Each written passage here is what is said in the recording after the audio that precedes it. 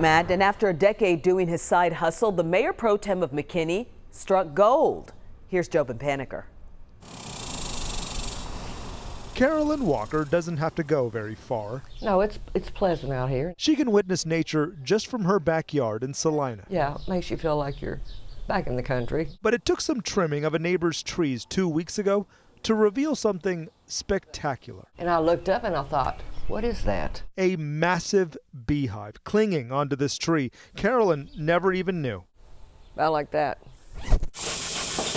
Rainey Rogers was just the man for the job. Nobody that I know of has ever seen a hive this big. This was really a treasure in beekeeping. A hive so big, Rainey came out twice, even enlisted his son Will to help out. I enjoy nature. I'm an outdoorsman. I love to stay busy. A busy bee himself, Rainey also happens to be mayor pro tem of McKinney. Beekeeping is just a hobby going on 13 years.